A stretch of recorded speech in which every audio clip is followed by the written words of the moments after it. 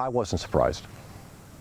In fact, what you see in Pennsylvania with the grand jury report is what you see everywhere. And the grand jury mechanism in the United States so far has been the single best mechanism to do a complete forensic examination of these crimes that have taken place. It's not sufficient.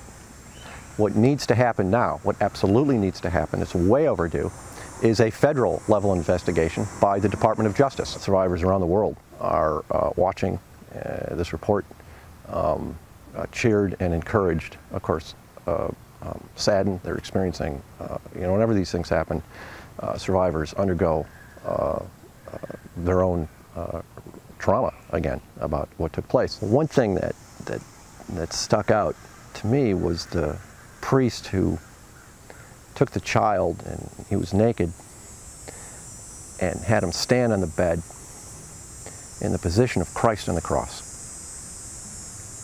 so he could photograph him. Child pornography, because there was a pedophile ring that he belonged to. It's one case at a time, more evidence, more information, and that's how this works. And this is a kind of a tipping point, and it is, I think, historic. And now it's going to be the next level.